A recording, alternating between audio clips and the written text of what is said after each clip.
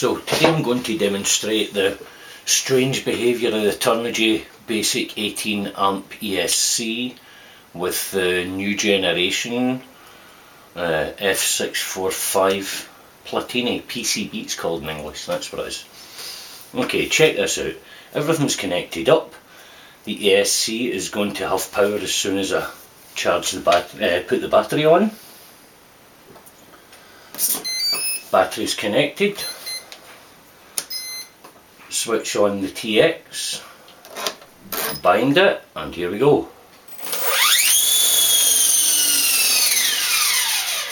Starts independently. Switch the TX off, and there we go, fresh underpants time if you're not waiting for it. Okay, so disconnect everything.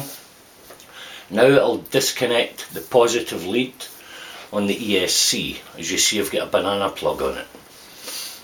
Okay, now the correct binding sequence is, there's two possibilities here. The first one I'll show you is the better one, because you need this solution to program the ESC in the first place. So everything's off, I plug in the battery.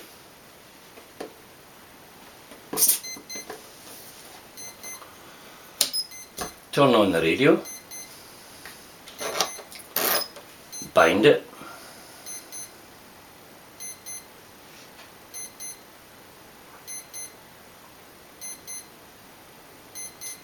Once it's bound,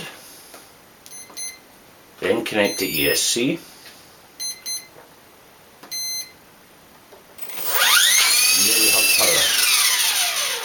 You'll notice the tail motor isn't turning, that is disconnected for programming purposes, but we'll get to that in the next video. Yeah. Now when you're turning everything off again, you want to disconnect the red power lead on the ESC and then switch off your radio. There we go. Now you can unplug the battery. Now there is a completely different way of both turning it on and off. I'll reconnect the power lead to the ESC the way I had it. Plug in the battery. Turn on the radio, very quickly bind, and then operate the cyclic control, either aileron or rudder. As you see, it didn't give any of the unexpected startup motions. Now once you're disconnecting everything again, instead of disconnecting the power lead to the ESC, you can simply unplug the battery, and then when you turn the radio off, there's no reaction.